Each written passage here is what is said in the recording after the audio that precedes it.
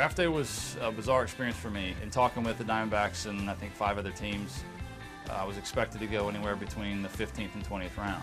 Obviously the first day came and went, but then the second day started and round 15 came and went, didn't get drafted, and got all the way up to round 25, still wasn't drafted, and they took a 10-minute break between round 25 and 26.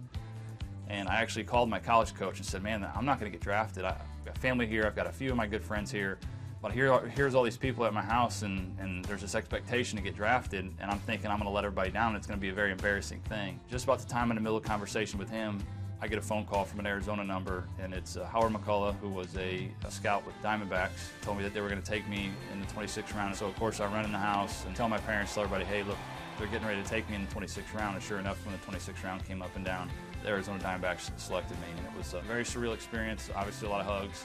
I wasn't too emotional, but a lot of hugs and a lot of high fives, and then had a little party afterwards. It was a good time.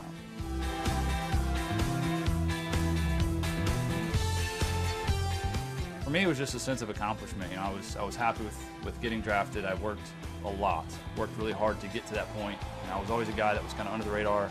Felt like I had to work harder and do things a little bit different than everybody else to get myself put on the radar. To have that all kind of come to fruition by getting drafted was definitely a dream come true. You can see more Yankees on Demand and scoreboard content by clicking here. And you can subscribe to our YouTube channel right here.